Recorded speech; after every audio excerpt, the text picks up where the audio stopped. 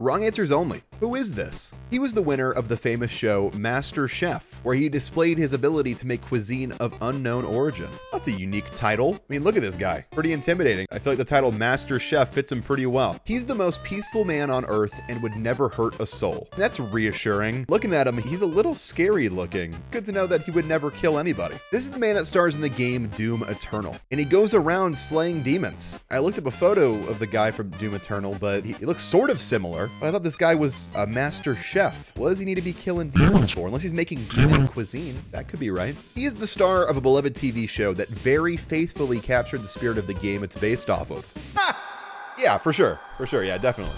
I asked my YouTube community.